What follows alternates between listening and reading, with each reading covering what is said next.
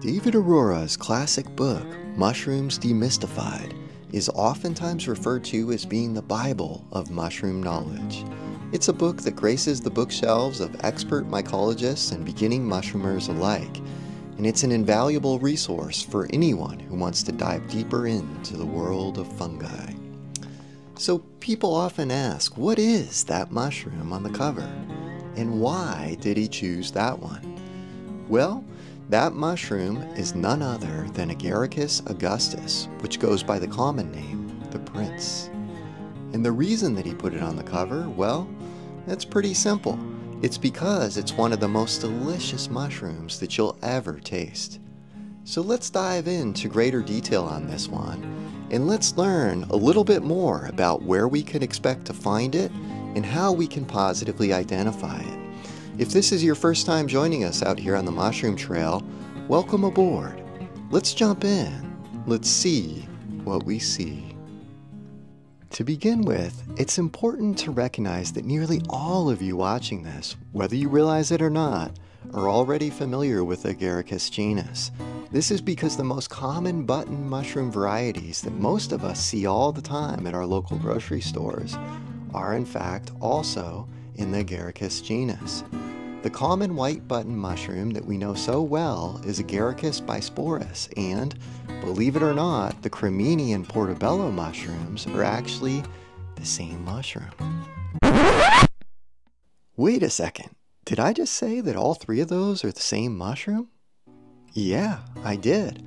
A lot of times people are really surprised to recognize that the white button mushroom, the cremini mushroom, and the portobello are all the same mushroom, just in very different states. And to really fully understand this, we've got to go back in time a little bit. So let's zip all the way back to 17th century France, where somewhere along the way, farmers began to recognize that they could grow this tasty button mushroom on compost. And this was a really big deal because prior to this, farmers could actually harvest these mushrooms off of manure found out in grazing pastures. But once they recognized that they could actually transplant the mycelium into a more substantial, rich bed of compost, they could get a greater abundance or fruiting of the mushroom, which was a huge advance. But there was an even bigger awakening to come in the mushroom culture in France when people began to recognize that they could actually get a year-round prolific fruiting of these mushrooms through moving these farming operations down into the quarry caves that surrounded Paris and actually crept underneath Paris. The old limestone quarries became the epicenter of a mushroom culture in Paris. And for quite some time, the button mushroom was actually referred to as the Paris mushroom for this reason. So it's worth noting that, a little while ago we were mentioning the fact that all three of these common varieties that we see in the grocery store today are in fact the same mushroom. Now this one that was being seen in Paris in the early days of mushroom farming was the brown button mushroom, which we would refer to as the cremini. The white button mushroom was still to come, and in fact that showed up on the scene in 1925 in Coatesville, Pennsylvania, when a mushroom farmer by the name of Louis Ferdinand Lambert at Keystone Mushroom Farm happened upon a mutant in his patch of mushrooms. So, just as was the case with white bread, it was strongly desired to have a white mushroom. So he took it to the lab, did some work on it, and that was the start of what is today the most common grocery store mushroom out there. And in regards to the portobello, it's simply a cremini that's been allowed to reach full maturity. And the flavor profile change can be attributed to the presence of spores. So because it's been able to reach maturity, it's really spored out, and those spores carry a fair amount of flavor. So we can actually use our knowledge of the common button mushroom to clue in to some of the key features or characteristics of the Agaricus genus in general. To begin with, they're all going to be saprobic, meaning they're all going to grow from dead or decaying matter. They're also going to have free gills, meaning the gills are not attached to the stipe. The stem oftentimes breaks cleanly from the cap, so a lot of you are probably familiar with that process in the kitchen. You can easily snap that stipe from the cap of the common button mushroom, and this is true for the Agaricus genus. There's also oftentimes a prominent ring or annulus that's left from that partial veil. Similar to the common button, they'll oftentimes be stocky or somewhat robust in their stature. So let's zoom in and take a closer look at the prints in particular. This delicious member of the Agaricus genus is going to really stand out from other mushrooms. They're not exactly mushrooms that are known to hide. For one thing, these can reach a substantial size. In fact, its cap can reach up to 40 centimeters in diameter. That's a huge mushroom. It'll be a light brown color with distinctive golden tones and conspicuous scales. You can see just how much they stand out. It'll also have a partial veil, meaning that in younger buttons, the gills will be covered by the membranous layer that you can see right here. As it becomes more mature, that'll oftentimes drop down into a more prominent kind of skirt or ring that hangs down from the stem or stipe. That's something that we call an annulus. Like other Agaricus mushrooms, they'll have free gills, as you can see right here. The gills will start off as an off-white or light pink in youth, and as they mature, they'll turn to a dark chocolate brown color, which is indicative of the spore color. So we're looking for a dark chocolate brown spore print with this one. Sometimes you may notice that the white flesh changes to a yellow color near the outer edge of the cap. You'll also notice that just as was the case with the common button mushroom, the stem of the prints breaks free of the cap. One more feature that really stands out with this mushroom is that the stipe has a shaggy appearance. If you investigate the stipe on younger buttons, you'll see this. And if you're looking at more mature specimens, you'll see that the upper part is smooth and the lower part will have these shaggy scales that you see here. All of these features are really good indicators of the prints, but perhaps the most distinctive characteristic is its scent. This mushroom has a really strong almond odor that's unmistakable. Some people describe it as a bitter almond scent, others will say marzipan, but one thing's for sure, it's a really pleasant aroma, and it's got that characteristic kind of almond undertone. In fact, you know, if I didn't get this almond odor, especially near the base of this one, I wouldn't be convinced that it was the prints. This pleasant almond or kind of anise aroma, especially when it's young, is actually one of the hallmarks of edible Agaricus mushrooms in general.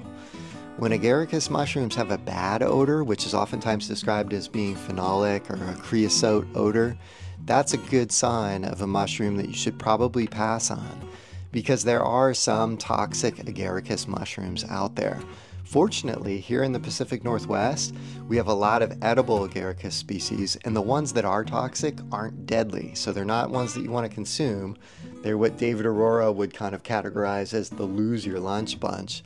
But there are a lot of good ones, and they're easy to separate out if you're really paying close attention to the scent that you're detecting with your nose. So that's a really important part of mushroom identification, is really using all of your senses and really getting to know these mushrooms on a deep level. And again, that aroma, that is, in my mind, the key characteristic that I'm always looking for with the prints. If I don't get that aroma, I'm not convinced of the ID. So take a look at these little buttons right here. So we see that those caps are actually dried out. They're a little bit cracked. We'll notice that with Agaricus mushrooms in general, they'll never have a slimy or kind of viscid cap. It'll always be dry.